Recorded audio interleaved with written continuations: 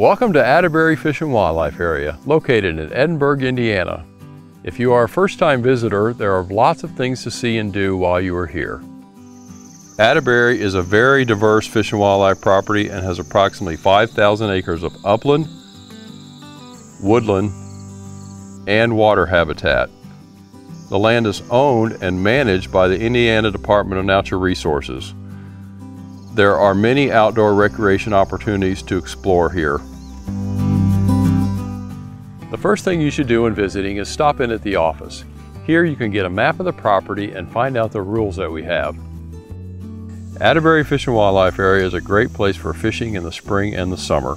There are 9 impoundments and Sugar Creek runs through the east side of the property. Plus, there are over 100 acres of wildlife food plots that can be utilized for small game and deer hunting in the fall and in the winter. If hunting and fishing isn't your activity of choice, Atterbury has other things to offer. You can enjoy watching migratory birds, our native wildflowers, or you can just explore the property on foot.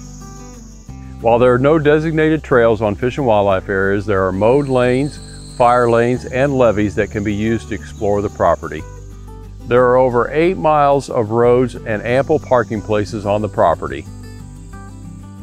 Atterbury also has a state-of-the-art shooting range. It's a great place with knowledgeable and friendly staff where visitors can familiarize themselves with their firearms.